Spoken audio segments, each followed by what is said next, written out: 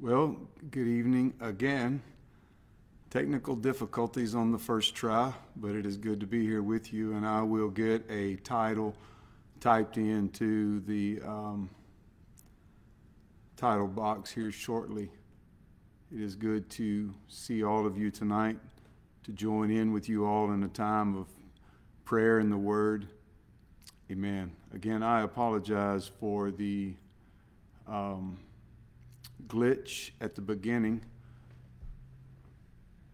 and so I will try to get a title typed in there before we are done tonight.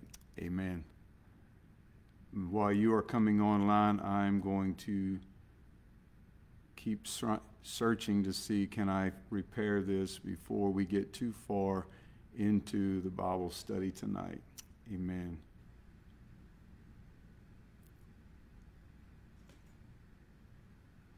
And at the moment, I do not see it, but perhaps one of the admins who are watching tonight, if you're able to edit this while it's live. If not, I will edit it after the fact. Amen. Again, I apologize. Let me get off of that and move on to this midweek Bible class. It is good to be with all of you, to join myself with you, the body of Christ, as we come together to the throne of grace and enjoy some time in the Word and in the Spirit. And so tonight, as we get ready to enter in, I'll share a few things with you as we wait for a few more people to come in with us. This coming weekend is going to be a very special time. As you know, Bishop and Sister Smith, who I give honor to right now in their absence, they are away on vacation, and hopefully they're having a great time. Justin and Ellington will be joining them shortly, and I'm sure that is going to be a very exciting time. Amen. But this coming weekend, Brother Justin will be with us here at the Rock Church in Clute, 540 South Main. Brother Justin will be ministering on that Sunday morning, and we are looking forward to that. And so please make your plans to be in the building. If you are able to be here and you feel comfortable being in the building, if you want to wear a mask, that's perfectly fine. Anything that would help you to be more comfortable with this, then please let us know, and we'll be happy to help in any way we can. But we are inviting you to participate with us in the building on this coming Sunday morning right here at 540 South Main in Clute, Texas at 10 a.m. Amen. And just a few things to keep you abreast of. Normally tonight, this would have been Psalm 91. I believe it would have been verse number 3. But as I said, the Smiths are away on vacation, and he asked me to teach for him tonight. And so he will be continuing Psalm 91 next Wednesday night, 1 week from tonight. And so tonight I am continuing again the subject on the power of patience, and looking forward to sharing this with you all as well. And then again on Sunday night, it will be Facebook Live. Brother Brian Barber will be ministering then. And Sister Rosa, Sunday morning will be recorded, and then it will be played live, or as it would be live at 1 p.m. The service itself will not be live, but it will be recorded and then played at 1 p.m. on that Sunday. That would be Central Time. And if you have any other questions, go ahead and leave them in the comments, and we'll check those after the service tonight. I want to go to the Lord in prayer. Have a few prayer requests I would like to share with you tonight. As you know, Sister Barbara Watts has been in the hospital for some time, and got an update today, and she is still in the hospital, and she is still very weak. And we need to pray for her appetite, pray that God will give her a hunger, a physical hunger to want to eat, to drink, and pray for God to strengthen her mind and her resolve. And so pray for God to intervene with her, and then for her family. She has 2 daughters, and grandchildren here in the area. So please pray for God to intervene in her life. Again, as always, we pray not according to our will, but according to the will of the Father. Amen. We need to pray for J.R. Shiflett. He is at home on hospice care, so we need to continue to pray for him, for God's will to be done, and for the family as they care for him during this time. If you've ever dealt with someone on hospice, then I'm sure you understand what that can be like. So please pray for that family as well. We need to pray for my wife's mother. Sister Hogg will be going into surgery actually tomorrow morning. It was scheduled for the 22nd, but they have moved her surgery up, and it's going to be in the morning at 8 a.m. So please keep Sister Hogg in your prayers. This is Sister Evans' mother, so please keep her in your prayers. And then last but certainly not least, let's continue to lift up our senior pastor. He and Sister Smith, Justin and Ellington, their vacation, that they will enjoy their time together. They will enjoy it in the best way possible, enjoying the fellowship with family, the fun, the laughter, the food, everything involved in a good vacation. Would you pray that God will bless them in that regard? They will come home rested, refreshed, and renewed physically, mentally, emotionally, that they will take this time of recreation to recreate some fun times, to create some memories that will last for a lifetime. So let's pray that as well. And I'm sure you have other requests as well. If you would like to include them in the comments, that would be fine. I may not be able to read them as you enter them, but please include them, and we will pray for them. Amen. And Sister Jean's prayer request that she's emailing out once a week now is to pray for those who have been affected by the recent hurricanes, especially Hurricane Laura in Lake Charles, deep East Texas, the Lake Charles area, and other parts of Louisiana hard hit from Hurricane Laura, and now Hurricane Sally going into Alabama and parts of Florida. So let's continue to pray for the people who are affected by this, because indeed this is the season. And this is the peak season for hurricane season is September and October. And so we have until November the 30th. I realize God can intervene and knock all those storms in the head that are out there now and send them all back where they came from. But nonetheless, it's hurricane season. And so we pray and we believe, we lift up the body in Christ with Psalm 91, believing for God's protection and covering. And God has always been faithful, and we are thankful for that. So let's go to the Lord in prayer. Heavenly Father, we come boldly, thankfully, to the throne of grace. We come, Lord, with confidence, knowing full well that you are who you say you are. You are the great King, and you are ruler over everything. And Father, in your name we come. We lift up these requests tonight, Father. We lift up J.R. Shiflett. We pray for the family. We pray for Sister Barbara and her family tonight. God, for healing and strength in her body, for the recovery that she needs, the physical, the mental, the emotional strength that she needs. I pray in Jesus' name that she would have a desire and a hunger to eat and drink. God, we lift up tonight Sister Hogg, my mother-in-law. We pray for your healing touch in this.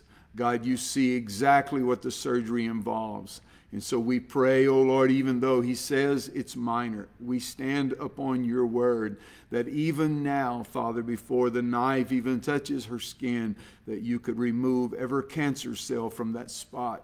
We believe this, Father. We've seen you do it before for Sister Barbara, Lord. The doctor said it looked as if she had been scrubbed with Ajax. The esophageal cancer, Lord, was completely removed from her body. We thank you for these things. We trust in the power of your might and the power of your word and the demonstration of your spirit. And God, we are praying now for the manifestation of your presence. Lord, we know that you are everywhere, but it's not your omnipresence we desire. Father, it is your manifest presence wherever we are in this room and wherever your people are tonight watching, your manifest presence where they are. And God, we pray that the word of God as it goes forth, that it will be ministered in the spirit in which it was given, in which it was written. God, give me words. Give me, Give me eyes, give me ears, give me lips and tongue that will do exactly what you want them to do. And God, give us all ears to hear and hearts to receive what the Spirit would say. And we praise you in Jesus' name. Amen. And for those of you who are just joining in, let me say good evening to you all. Bless you. It's good to see you. Yes, Sister Julie, good evening. Sister Levada, good evening to you too.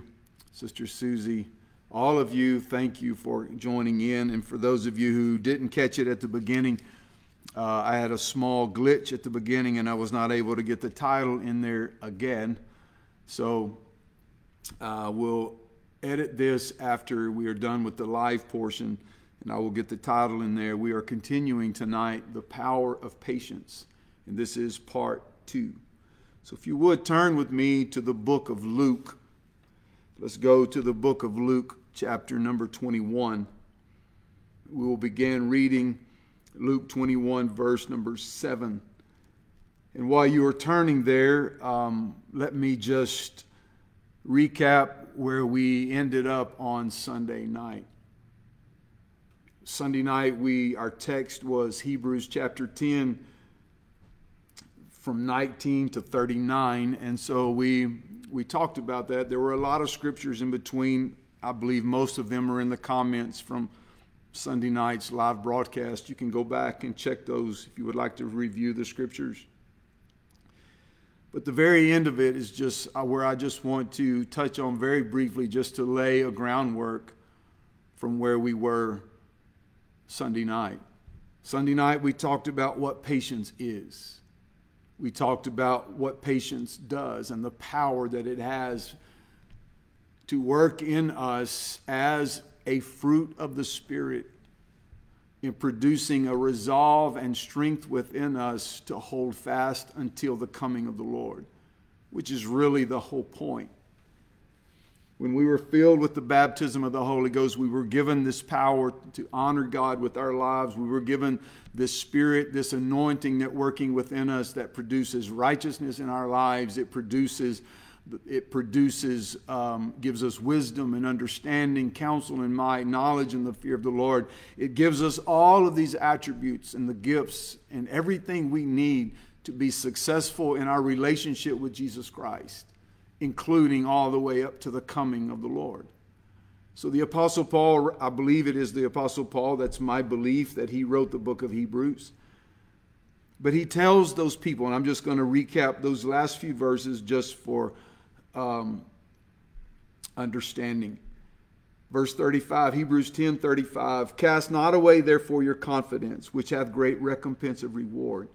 For you have need of patience, that after you have done the will of God, you might receive the promise. For yet a little while, and he that shall come will come, and will not tarry. Now the just shall live by faith. But if any man draw back, my soul shall have no pleasure in him. But we are not of them who draw back into perdition, but of them that believe to the saving of the soul. Now, I just going to lay a small ground, a little bit of groundwork here. The Hebrew Christians were struggling with persecution. If you were here Wednesday, Sunday night, then you know that the Hebrew Christians who had believed that Jesus was their Messiah were now being persecuted by those Jews who did not believe that Jesus was the Messiah. Their Messiah would never come on a donkey. Their Messiah would come on a big white horse, and so they rejected Jesus. But there were a group of Jews, there were people, a small number of Jews compared to the nation of Israel that believed that Jesus Christ was the Messiah. And so they believed the gospel, and then they obeyed the scriptures. They were filled with the Spirit. They were water baptized in Jesus' name, and they began to walk the way of truth. But at some point in their living for God and in their honoring God with their lives, they began to face persecution, extreme persecution. But one place the writer says, but he couldn't understand why that they were falling away so easily. He says, you haven't yet striven unto blood. You haven't shed your own blood yet. So what's the big idea? Hold on. You just need patience that after you have done the will of God, you would receive the promise. So this is where we are, and this is where the apostle was writing in Hebrews 10:35. So we know what patience will do for us if we allow the perfect work of patience in our lives. James said, let patience have its perfect work in us, that we may be perfect and entire, lacking nothing. So tonight we're going to go to the book of Luke chapter 21. Now we're going to find out how we get patience. Where does it come from? We know what patience will do. So we're going to begin reading at Luke chapter 21, verse number 7. And they ask him, Jesus Christ, saying, Master, but when shall these things be, and what sign will be there when these things shall come to pass? And he said, Take heed that you be not deceived, for many shall come in my name, saying, I am Christ, and the time draweth near. Go ye not therefore after them. But when you shall hear of wars and commotions, be not terrified, for these things must first come to pass, but the end is not by and by. Then said he unto them, Nation shall rise against nation, and kingdom against kingdom, and great earthquakes shall be in divers places, and famines and pestilences, and fearful sights, and great signs shall be there from heaven. But before all these, they shall lay their hands on you and persecute you, delivering you up to the synagogues and into prisons, being brought before kings and rulers for my name's sake. And it shall turn to you for a testimony. Settle it therefore in your hearts, not to meditate before what you shall answer. For I will give you a mouth and wisdom which all your adversaries shall not be able to gainsay nor resist. And you shall be betrayed both by parents and brethren and kinsfolk and friends, and some of you shall they cause to be put to death. And you shall be hated of all men for my name's sake. But verse 18, but there shall not an hair of your head perish. Verse 19, the last verse, in your patience possess ye your souls. Father, I pray once more. I pray, Lord, for your word, which is quick and powerful, sharper than any two-edged sword, piercing even to the dividing asunder of the soul and the spirit, of the joints and the marrow. Father, in Jesus' name, I pray that the power of your word would pierce our hearts, giving us the grace, your goodness, giving us the wisdom, giving us, Lord, everything we need to apply these principles to our life for your glory and your glory alone. And we pray this in Jesus' name. Amen. This particular reading came back around the first part of July. God had been talking to my heart about some things, and he began to deal with me about something I will just call transition. He told me that I was in transition, and so as I was praying about these things, he told me, and he used that one verse, verse 19, in your patience possess ye your soul. So I began to dig. I began to research what it is what Jesus was saying as Luke recorded those words in his own book. The word patience, and I'll give you the definition again in the New Testament. This is the definition of patience in the New Testament. It is the characteristics of a man or a woman who is not swerved from his deliberate purpose and his loyalty to faith and godliness. This is having fidelity or having integrity. Someone who is not swerved from his deliberate purpose by even the greatest trials and sufferings. It's someone who is operating in God's kingdom and in his will patiently and steadfastly. It is a patient, steadfast waiting for, a patient enduring. It is sustaining. It is perseverance. This word patience is opposed to cowardice. It is opposed to despondency. It is the temper which does not easily succumb under suffering. Now,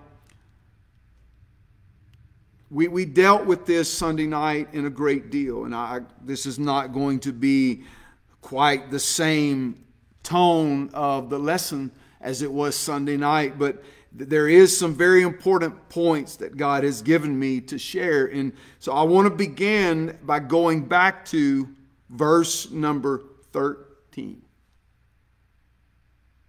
Jesus told them what all was coming. He told them that there would be wars and earthquakes, and there would be commotions, and there would be all manner of things going on in the world.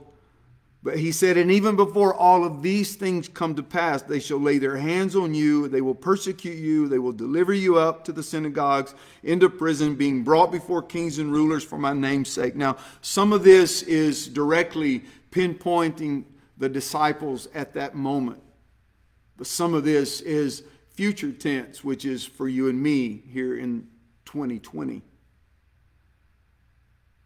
But verse 13 says, and all of these things, everything he listed up to 13, and then those things that would follow down to 19, he says, and it shall turn to you for a testimony.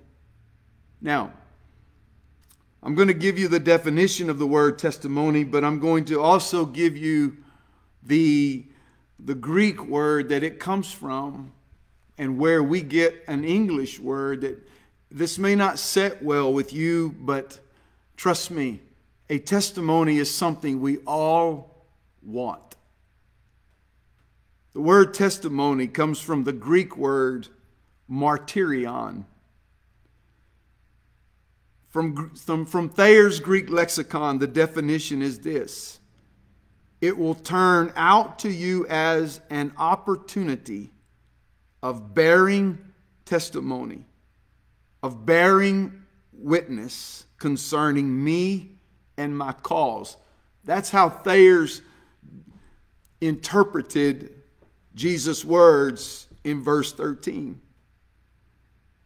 Jesus said that all that came before 13 and all that came after 13 would be for a testimony of the kingdom of God. And he alone is glorified in those things.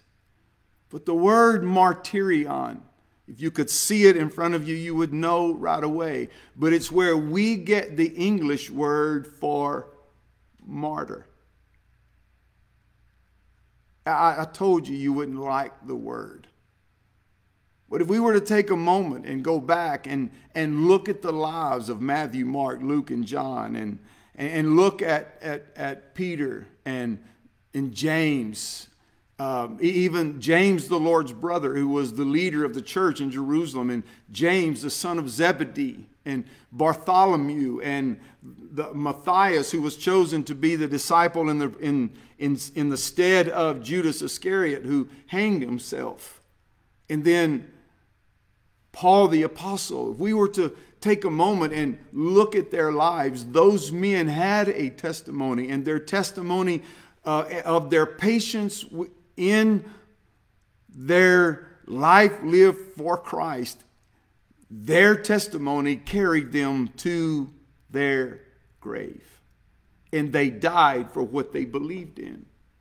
Now, the whole point about this, the power of patience, is that if we let patience have its perfect work in us, that patience then has the power to sustain me and to keep me. There is a verse of Scripture that talks about the God of patience. It speaks of Jesus Christ in the same verse and uses the word patience, the patience of Christ. That is the patience that we are going to have to demonstrate and let that fruit be produced in us until it shows up in our lifestyle, until it shows up in our words, until it shows up in our prayer, shows up in our worship. We know what patience will do if we allow it to have its perfect work. And I am going to show you where it comes from. But Jesus told his disciples, all of these things are coming. I want you to be ready. I want you to let your faith loose. I want you to believe in me. I want you to believe in my word, because it will come to pass. And he said, all of these things are going to be for you a testimony of who I am. This is what Jesus said. Then he said, settle it therefore in your heart. Settle it in your heart. Not to meditate before what you shall answer. He said, I will give you a mouth and wisdom which all of your adversaries shall not be able to gainsay nor resist. Anybody remember Stephen? When he was brought before the council and he stood there, and then when they brought the charges, Stephen then opened his mouth, and for basically the whole Acts chapter 7 is Stephen speaking what God was giving him to say at that particular moment. And all the way until the very end, he spoke the word of the Lord, and that became Stephen's testimony. And so what happened at the end of that? Stephen was stoned to death. That was his testimony. So Jesus tells them, settle it in your heart. There are a couple of places that we could go read very quickly. It's in Psalm 57. Maybe you could just write these down. I will try to include these verses a little bit later. But Psalm 57 and then Psalm 108. And I'm sorry, I don't have those directly in front of me at the moment. But the psalmist said, my heart is fixed. It was when he was hiding in the cave from King Saul. Saul was coming after him to try to take his life. So he's hiding in the cave and he's recounting everything that God has done. He's talking about the goodness of God. He's hiding in a cave. But he's recounting God's grace to him and God's love to him. And when he got to the end of those things, he said, my heart is fixed. I am settled on this one thing, O Lord. You called me to be king. You anointed me to be king. So therefore, O Lord, I have one thing to wait for, and that is the day when I will be coronated as king. That was what he was saying. That's why he could fight Goliath and the lion and the bear, because he had been anointed with the oil to be king. And so therefore, he knew he couldn't die. He knew that the lion couldn't kill him. He knew that the bear couldn't kill him. He knew that Goliath couldn't kill him. So therefore, he knew Saul couldn't kill him. We say he was running for his life, but he was running out of respect for Saul, because he could have killed Saul on more than a couple of occasions. But David said, my heart is fixed. I am settled. I am secure in what you have told me was going to happen with my life. So therefore, my patience that I have, that you have borne in me through much pain and through much suffering, he says, now I am settled on that word and I cannot be moved. So Jesus tells us, settle it in your hearts. Not to meditate before what you shall answer. For I will give you a mouth and wisdom which all of your adversaries shall not be able to gainsay nor resist. When Stephen stood before the council that day, what could they say? Nothing. Instead, they ran on him. They fell on him. They gnashed on him with their teeth. They literally gnashed with their natural teeth on Stephen, bit him and beat him, and then carried him out of the city and stoned him to death. They could not resist the words. In fact, I believe that's the words of that scripture was they were not able to resist the words by which he spake. And some of you shall they cause to be put to death, and you shall be hated of all men for my name's sake. But listen to verse 18. This is, you and I need to hear this word right here. In all of the things that Jesus said were going to come, the things that were going to come against the body of Christ, the suffering, the pain, and even death itself, the earthquakes, the pestilences, and everything that Jesus promised. He said, but there shall not an hair of your head perish. Think about it. Yes, in all of those things. What is that saying? It is saying very clearly and very plainly, I see you. Jesus is telling us, I see you right where you are. I see the pain in your life. I see the suffering. I see the fact that you are relying on your patience to survive right now. No, I don't like that word survive. But maybe that's what some of us are doing. Maybe that's where we are. Some of us are in that particular place that we're just surviving. But let me minister to you right now. Jesus has already promised these things are coming, but he has also promised that we would not lose one hair on our head through that process. He would guard every single one of them. Then he says this, in your patience possess ye your soul. Now, why is that so important? Because if those words are true, in your patience possess ye your soul, and they are true, then the opposite is also true. What does it mean to possess your soul? It means to carry your soul into eternity, where it is forever sealed in the blood of Jesus. It is forever cared for by him, by the Lord himself, and carried up into glory to be forever with the Lord. He says, your patience, in your patience, possess your soul.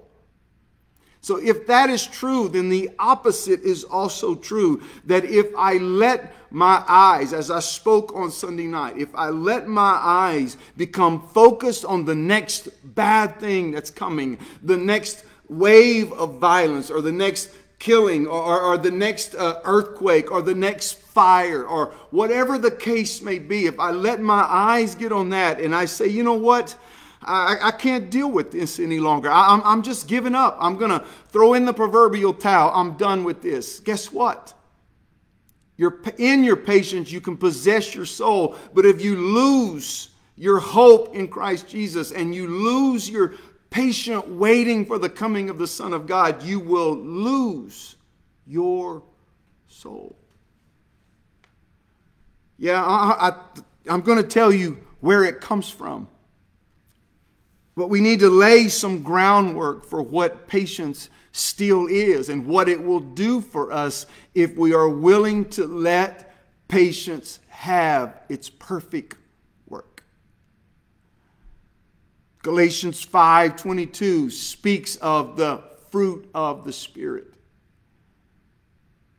And I can't remember exactly, but it's in one of the Corinthians.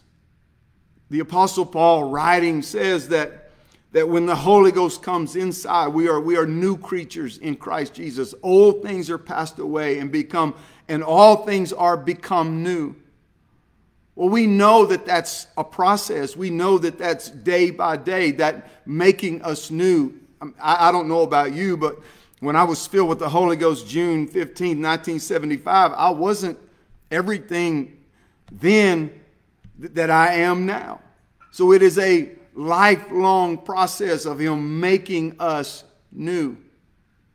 And so therefore, when you bring in all of the other fruit of the Spirit, love, joy, peace, goodness, and temperance, and meekness, and long-suffering or patience, when you start bringing those in, those things, yes, they are fruit of the Spirit, but those things do not come to perfection immediately.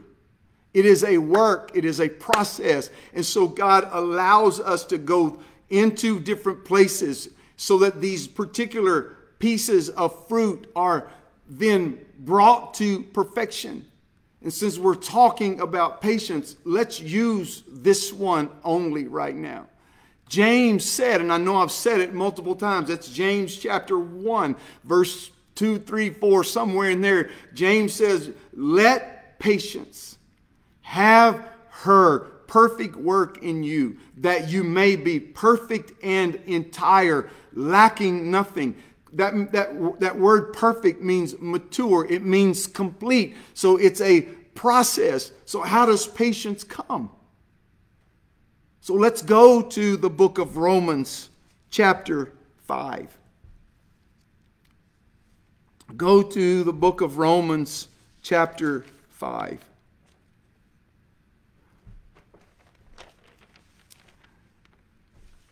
Romans 5, beginning at verse number 1.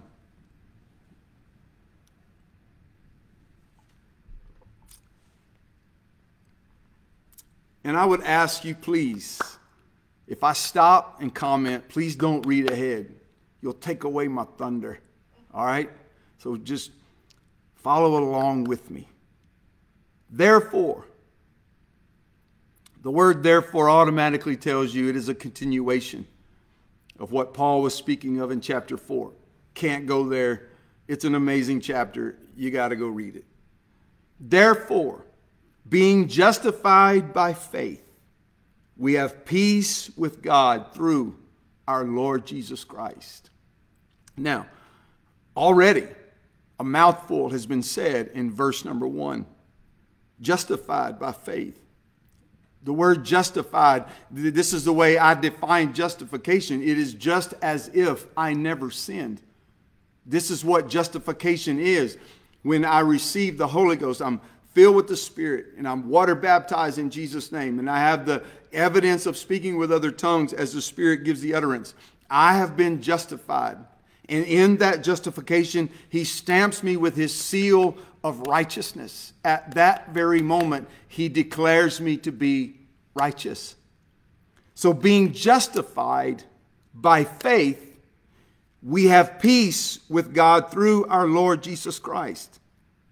That word peace, it is the tranquil state of a soul assured of its salvation through Christ, and so fearing nothing. So fearing nothing from God and content with its earthly lot. That's someone who has peace. We have peace with God through our Lord Jesus Christ. By whom? Now, keep these words in your mind. Justification, peace. By whom, Jesus Christ, we have access by faith into this grace wherein we stand. Now, none of these words are without significance. Try your best to keep them in the forefront of your mind. Justified by faith, peace with God through our Lord Jesus Christ. We have access by faith into this grace. That's supernatural power to do for me what I cannot do for myself. So keep these in mind. Wherein, grace, wherein we stand and rejoice in hope of the glory of God. Now, again, so important. Every one of these phrases have merit and they have meaning for what we're talking about patience. And that word glory is a most exalted state. That's where we're going. That word hope in the New Testament, generally speaking, in the New Testament, that word hope is referring to the resurrection or the rapture. So he says, we have all of these things, the grace wherein we stand, and rejoice in these things as we hope for the glory of God. Our hope is in the resurrection, and our hope is in that resurrection and what it will bring, the glory of God, a most exalted state. We will have a glorified body just like the Lord Jesus. That glorified, exalted state. Now, verse 3. And not only so, not only those wonderful things in verses 1 and 2, but we glory in tribulations. Stop right there. We what? We glory in tribulation. Now, the easiest way for me to describe this is, I shared this with somebody else, and just forgive the carnal analogy. But that word glory in tribulations would be like this. The Houston Texans are lined up on the 1 yard line. It's 4th down. There's 5 seconds on the clock, and they have to go 99 yards for a score. And if they can score, they will win the Super Bowl. Yeah, I know. Pretty far-fetched, but just give me a second here. So they're lined up on the goal line at the 1-yard line. And all they have to do is score one time, and they have to do it in 5 seconds, no penalties, and they have to go 99 yards. So Deshaun Watson, he takes the snap. He turns around. He hands the ball to the running back, who runs like he's going to run up the middle, but instead the hole closes, so he bounces off and he spins and he runs around the right end and he finds a seam. And he's streaking down the sidelines, and all he has is one man to beat. And it's that safety, that free safety that went way back, just expecting that long bomb. But now he's got to cut across the field, and he's got to try to catch that running back before and not let him score. Somehow that running back gets past that free safety, and now it's a foot race to the end zone. There's no flags on the field. The clock has expired. The game will not stop until he's either tackled or he scores or there's a penalty. The stands, now everybody was already on their feet. And now you hear the roar starting to rise from the crowd as they begin to sense a Super Bowl victory in Houston. And that running back, and you know how that announcer starts to count it down. He's at the 20, the 15, 10, 5, touchdown. And then what? Glory and truth. The word glory means what happens then in that stadium. Yes, the roar was up, but when he scored and the referee threw his hands in the air and they looked back down the field and there was not a single yellow flag on the turf, and he scored the touchdown and they win the Super Bowl, what happens in the stands is an exultation unlike anything that has ever happened in Houston, except maybe when the Rockets won. And the Astros. I forgot about those guys. But this is what the Apostle Paul is saying to us in the book of Romans. He says, yes, we're justified by faith. Yeah, we have peace with God through our Lord Jesus Christ. Yes, we have access by faith into this grace wherein we stand. And yes, we rejoice in hope of the glory of God.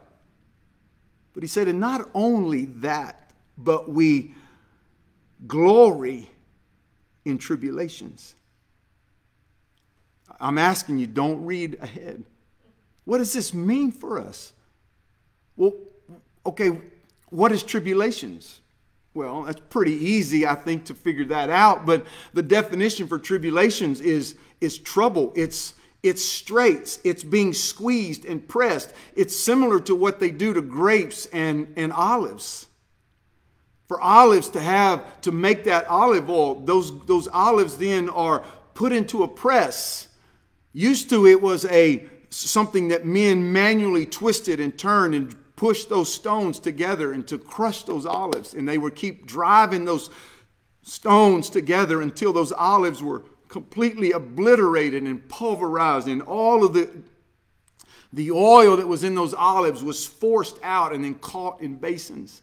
Same thing with grapes, as they are pressed out of measure, and then in that process a sweet oil is produced, and grape juice or wine comes out of those crushed grapes. That's what the word tribulation means. It's being squeezed, it's being pressed. It's like a strait where you are squeezed on both sides trying to get through a particular place. He says we glory in that. Glory? We exalt, we rejoice in tribulations. In 2 Corinthians chapter 1, the Apostle Paul said, we were pressed out of measure.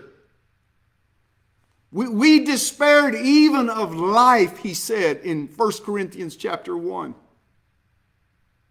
But he said the God of all comfort was there for us. And he prayed for that God of all comfort to go and support the Corinthian church. And he talked about that. Read it sometime, 1 Corinthians chapter 1. Pressed out of measure. But why? What was God's purpose? He says, we rejoice, we exult, we celebrate in the end zone, the winning score. We glory in tribulations also. Yes, we celebrate the peace. We celebrate those things. But we celebrate tribulation also. Knowing that tribulation worketh patience. Huh? Yeah. Let it sink in for a moment. Tribulation works patience. Why is that so important? Because Jesus said it in our text. In your patience, possess your soul. If you don't have patience, then you're going to lose your soul, which is what we talked about Sunday night in Hebrews chapter 10. Paul told them, he said, you just have need of patience. Don't apostatize. Don't turn your back and deny the faith. He said, if you deny the faith, maybe I may have a couple of verses mixed up, but he said, if you deny the faith, you're like an infidel. He said, you need patience, that after you have done the will of God, you might receive the promise. Again, the might is a hinge in the middle of that verse. If you hold on to your patience, then at the end you shall receive the promise. That's the might in the middle.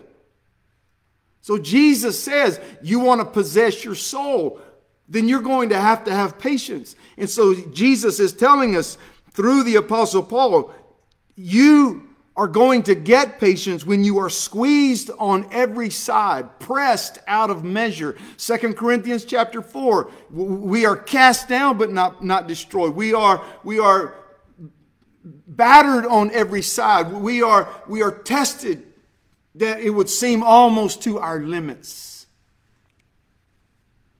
But he said, we glory in tribulation, knowing that tribulation worketh patience. And then he said, and patience produces experience. Well, what is experience? The word experience it's approvedness. It's in the Amplified Bible, it's called proven character. It's spiritual maturity. In the New Living Translation, it's called strength of character. The Expanded Bible, it's tested and proven character. The Passion Translation also uses the phrase proven character. I don't know about you, but when I was filled with the Holy Ghost, my character was not all there. It wasn't anywhere like it is now. And trust me, I'm not where I want to be, and I'm not where Jesus is going to have me just before that He comes again. So our character has to be proven. And so it's proven in the fire. It's proven in circumstances of life. What about Joseph? Remember Joseph?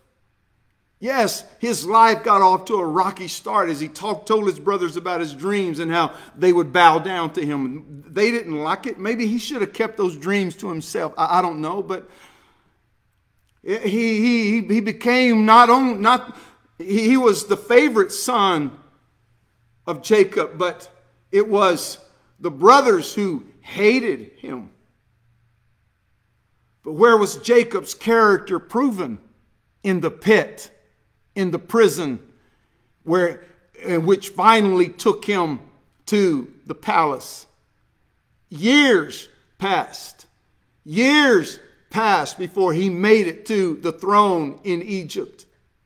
But in all of those things that he went through, his character was proven. And when he stood before Pharaoh and he gave Pharaoh the answer to his dream and the interpretation of that dream and what it meant. And so he said, as Brother Cisco so adequately talked about this past weekend or last Friday and Saturday, he said that Joseph interpreted the dream, and the connotation in the story is that Joseph turned his back and he, as if to walk away. I told you what to do. Now you find a man. And Pharaoh said, well, hold on. I can't think of anyone better than you. And so Joseph's character was proven, but he had to endure his own brothers betraying him. He had to endure Potiphar's wife falsely accusing him. And then the baker or the butler forgetting about him in prison for a whole year after the butler was restored to his place, until finally he is brought before Pharaoh. And from the prison he goes to second in all of Egypt. But he could never ascended to Egypt. He could have never ascended that throne from the pit. He could have never done it from Jacob's home back in Canaan. It could have never happened that way. And so whatever ministry, whatever purpose God has given you and called you to, he has to prepare us. He has to put us in particular situations that are not necessarily comfortable, that we don't like. It's tribulation. It's squeezing. It's fiery trials that come against us. And in those fiery trials, it either will consume us or crush us, or it will cause us to become forth like gold tried in the fire. So he says, we glory in tribulation, while tribulation works patience, and patience brings proven character. And that proven character produces hope. And I know why, I believe I know why they made hope the last one in those series of attributes. Because hope is that thing. It's like I said a Sunday night. Hope goes beyond faith. Faith is a substance of things hoped for, the evidence of things not seen. But hope goes beyond that, because hope is something that we have seen. We know what the hope of the resurrection will bring. We know what awaits us if we have hope in the resurrection. So it's not faith. It goes beyond faith. And again, in Romans 8, we hope for that we see not. If a man can see what he's hoping for, then it's not hope.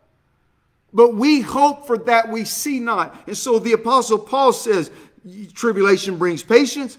Patience produces experience or proven character. And that proven character will produce a hope. And this hope maketh not ashamed. Do you know what that word ashamed means? It means this hope that we have will never disappoint us.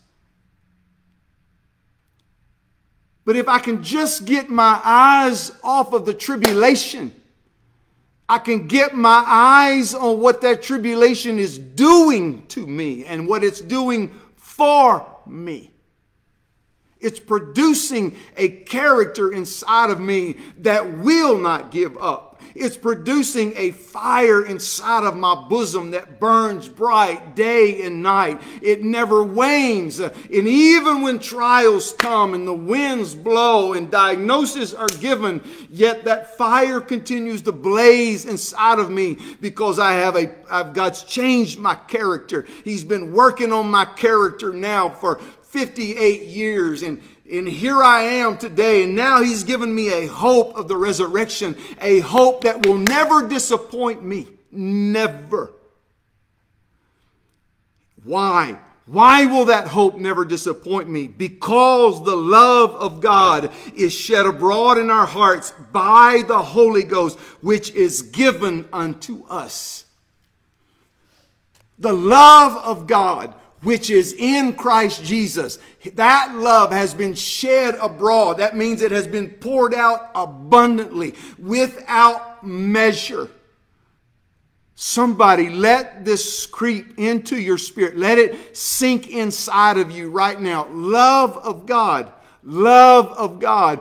God loved his creation from the beginning. But when Adam sinned, he loved them enough that he would not fellowship them because sin. But yet when he told Adam, you shall surely die. The day you eat from this tree, you shall surely die. Yes, they didn't die a physical death because that was the love of God working at that moment. He was still giving them space.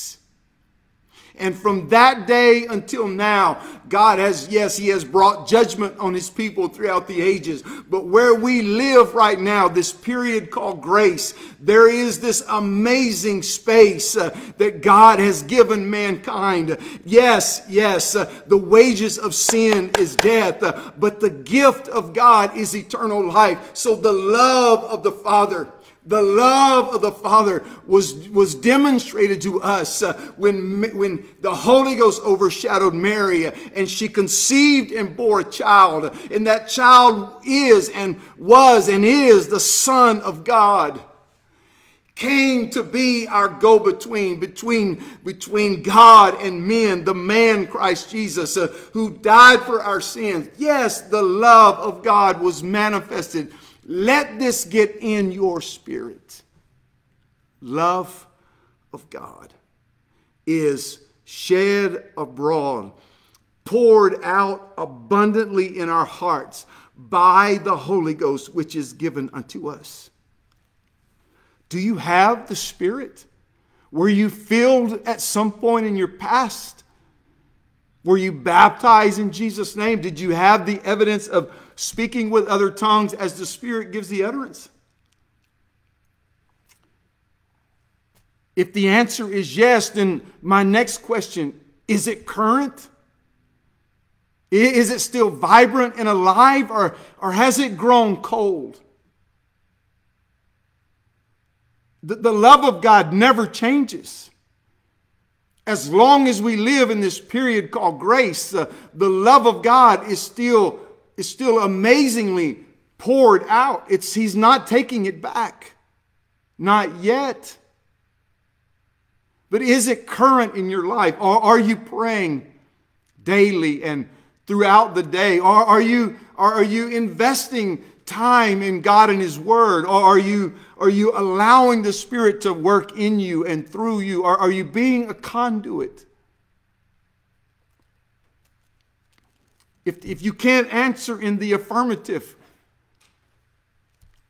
then it's time to go back and revisit the love of God once more and realize it's not Him who's changed.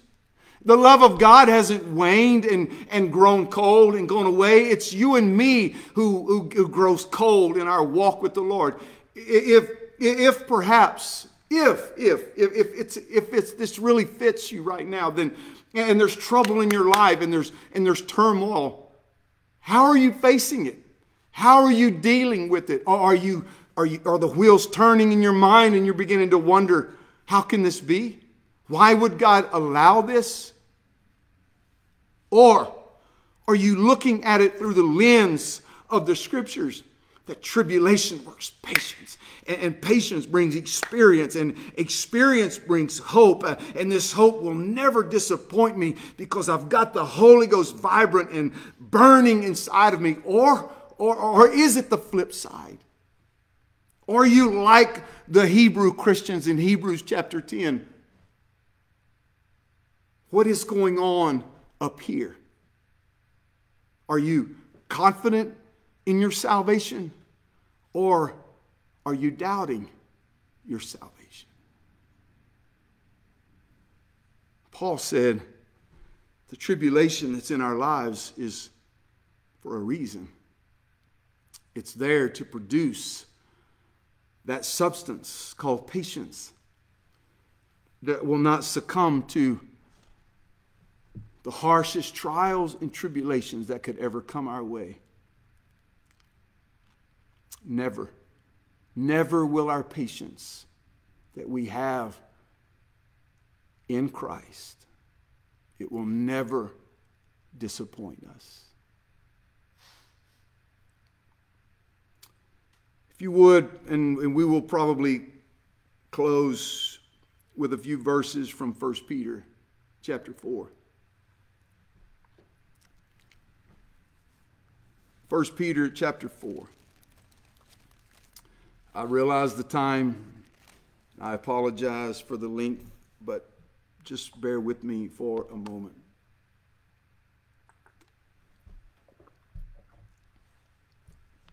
1 Peter chapter 4.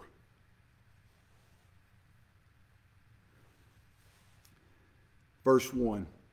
For as much then as Christ has suffered for us in the flesh, arm yourselves likewise with the same mind.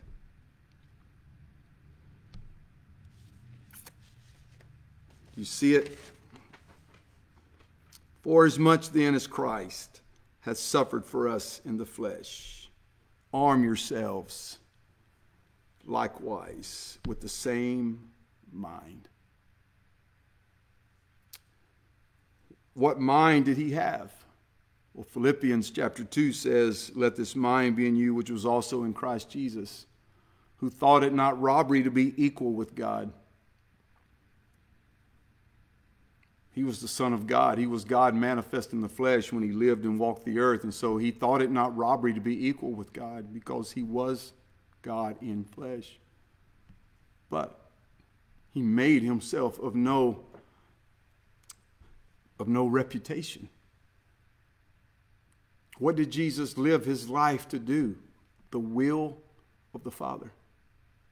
So he didn't try to build his own reputation and do his own thing.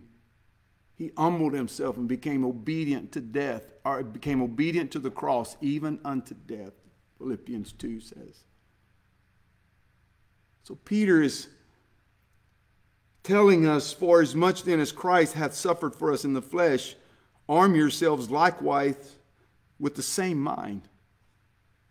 The same mind.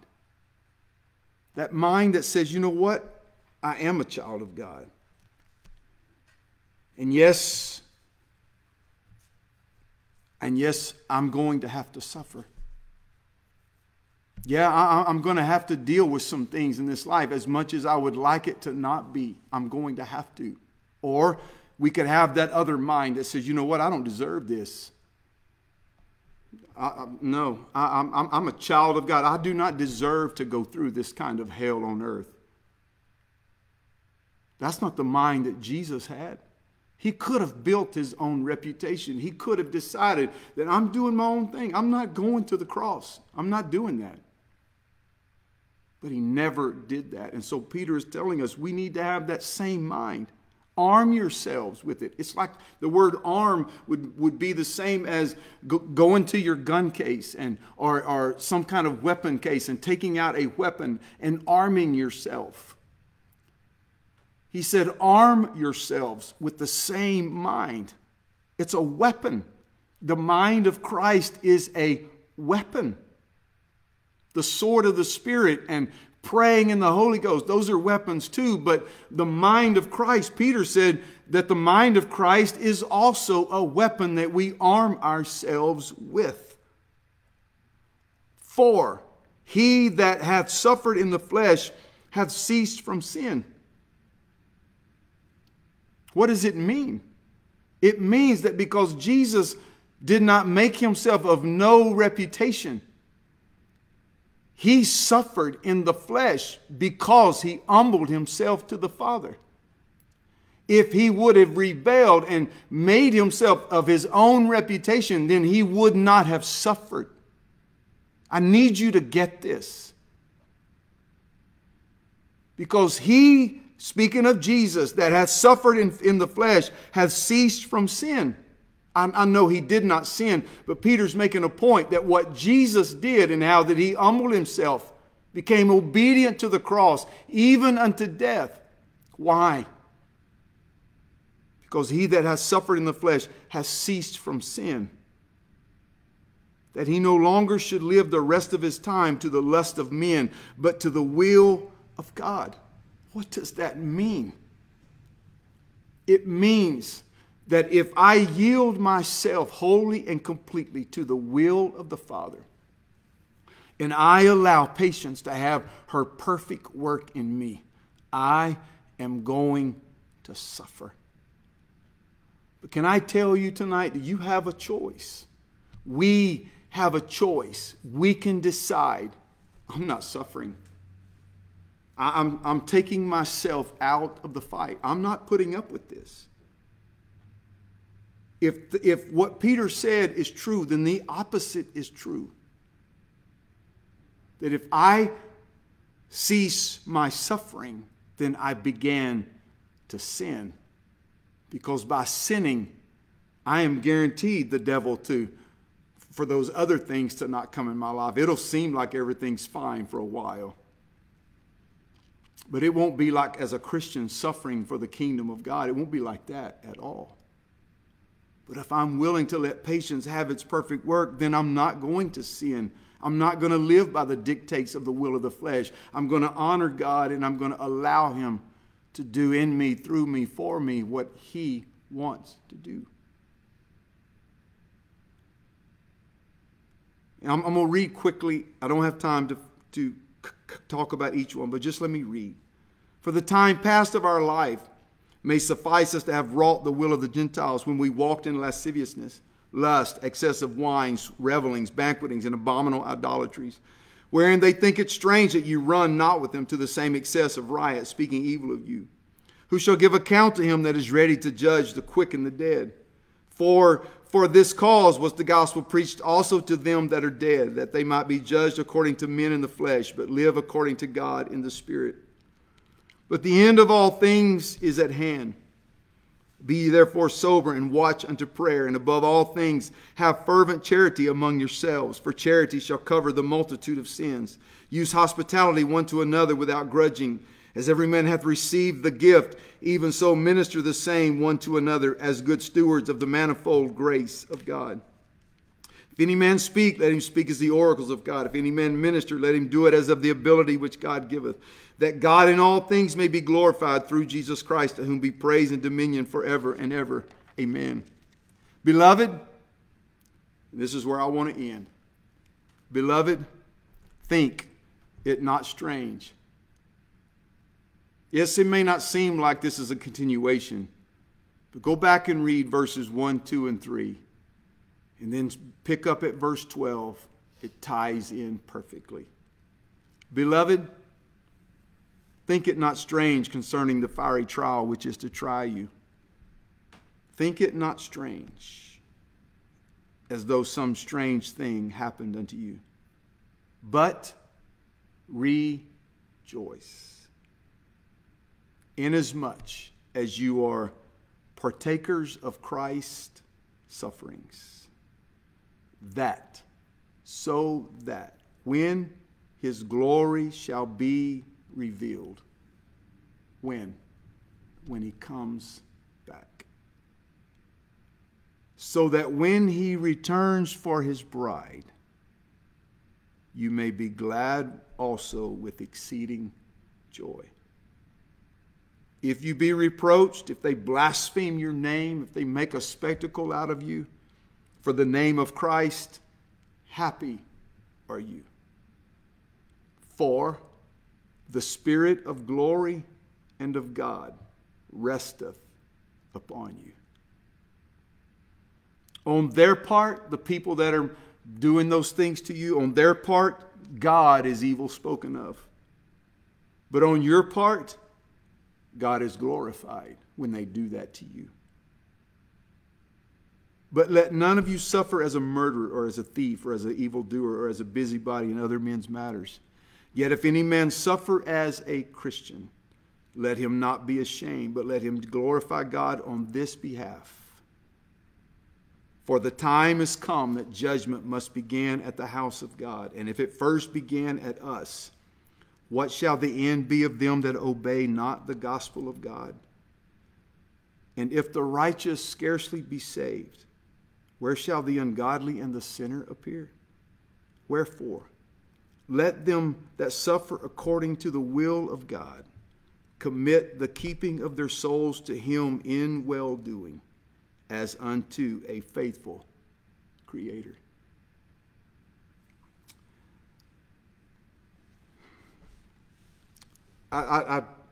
I really need just 5 more minutes. Because what Peter said in verse 17 and 18 is so poignant. He said, judgment must begin at the house of God. What do you think is happening right now? That's from Ezekiel's vision, chapter 9. I'm not going to recount the vision right now, but let me just tell you when that word judgment is used, go read Ezekiel's vision in chapter 8 and 9, I believe. He said, judgment must begin at the house of God. Do you know what that word judgment really means in this passage? The judgment here is the trials. It's the fiery trial, which is to try you. What is God doing with those fiery trials?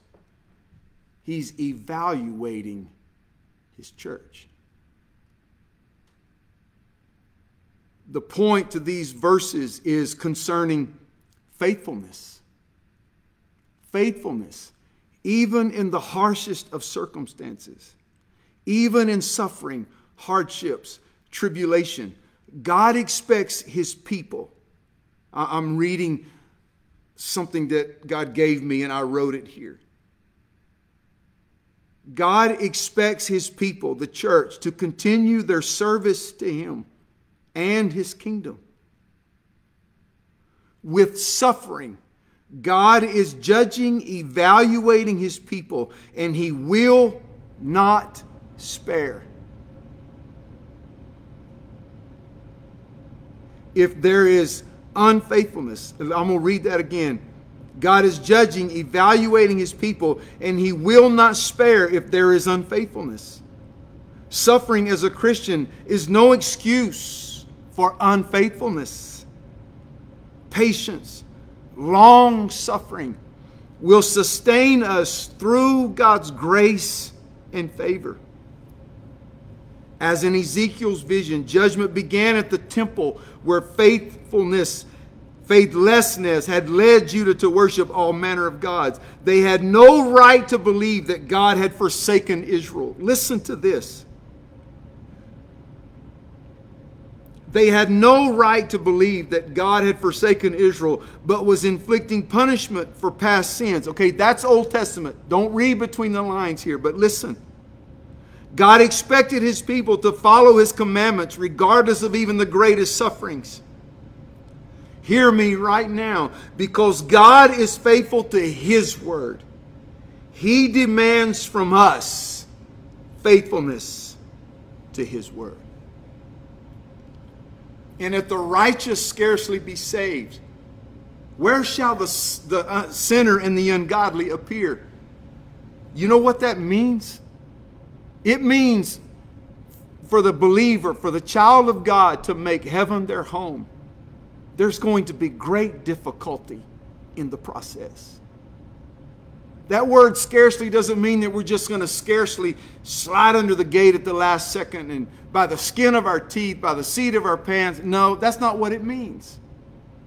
It means, child of God, that you and I are going to suffer greatly before the end comes. That's what it means. And without patience, without the grace and the goodness of God at work in us, the power of the Spirit, producing that powerful, wonderful fruit of patience, we will not make it. That's what it means. And so if the righteous scarcely be saved, where shall the sinner and the ungodly appear? There will be no hope for them. So what is the point to these last 2 lessons, Sunday night and tonight? The point is this. We know what patience does. We know what it is. And we know where it comes from. But the power of patience has the ability to sustain the believer even unto death. We don't know about all of the New Testament church, what they went through. The Apostle John was boiled in oil. He survived the oil. He was banished to the Isle of Patmos, where he wrote the book of Revelation. And then he finally was brought back from Patmos to be bishop of a particular church. He's the only one that died a peaceful death. Matthew, Mark, Luke, and Peter, and James, and the other James, and Bartholomew, and Matthias, they all died violent deaths. Mark was dragged. One of them was killed with arrows. Peter was crucified upside down. Mark was flayed with a whip and then hung upside down. And then for 2 days he hung upside down. I believe it was Mark, while he preached to his captors. One of the Jameses was led to have his head cut off, and the officer that was escorting him to be killed was so overcome with conviction that he confessed his faith in the Lord Jesus and knelt down to be decapitated with James. I don't know that any of us will see that. I don't know. Maybe. I don't know. But those men went all the way to their death, and they never recanted. They never sold out. They never apostatized. They never one time said that this is for the birds. I'm done with this. Church, friend, loved one, I'm preaching tonight, I'm teaching tonight about a principle that has so much power, this power of patience, that it will sustain us unto the very end. I don't have the words. I don't have the vocabulary to tell you. Only the scriptures can tell us truthfully and completely how important and how powerful patience is. We're going to be tested. We're going to be pushed. And right now, it's not that bad. But our Father is allowing trials into our lives. He's allowing things to happen to us. He's allowing issues and struggles to come to prove our character, so that when we stand like Stephen, and when we stand like Matthew and Mark and Luke and John, when we stand like those men, like Stephen, our character will have already been proven, and we will not recant, but we will willingly submit to whatever happens to us because of our patience in what God has wrought in us through His Spirit. So would you close your eyes with me and let's pray together. Father, upon the authority of your word, we pray. By the power of the Holy Ghost, in the name of Jesus, we pray. We pray believing, God, that this word is true. And yes, I know, Lord, that just us saying it doesn't make it so. But our belief, Lord, is more than just a confession of faith, but it is a verb that requires action. So, Lord, I believe, therefore I do. I give myself to application of these words, and I don't complain when the trials come. I'm not quick to fuss at you, oh Lord. I'm not willing to tell everybody about all of my problems and troubles. But I'm willing, O Lord, to submit to the process, as our bishop has talked about, allowing, O God, what is in our lives and what is still yet to come is there not to destroy me, but it is to prove me, to prove my character, to prove, O Lord, not to you, but to me and to those around me what is in me, so that, O Lord, the hope that comes out of that, patience, experience, and experience hope. And that hope will not disappoint us, because the love of God has been poured out abundantly in our lives. And Father, that's what we pray right now. O love of God, so rich and pure, how measureless and strong. It shall forevermore endure, the saints and angels' song. O love of God, we receive it. We accept what you have given us. God, we receive what you are giving, and we're not receiving what you're not giving. So tonight, Lord, we receive your love. We receive that power and love and sound mind that you have given us. And we bless you and we praise you. And God, I speak over your people tonight, the rest and the refreshing and the renewing of the Holy Ghost, the power of the Most High to wash over them, to refresh them, and God, to encourage them to stand true, to hold fast to what they know about you, what is written in your word. And God, we bless you, we praise you, we exalt you, we magnify you, O Lord of hosts. In Jesus' mighty name we pray. Amen and amen. Amen. God bless you all tonight. It has been so awesome to be with you, to enjoy this time of fellowship in the Word and Spirit. And again, I give honor to Bishop and Sister Smith. Thank you for the privilege of teaching in your stead tonight. I know it's an hour and 20 minutes. I can't apologize for the length, but I do pray that it was not just fluff, but it was truly what the Spirit would say. Amen.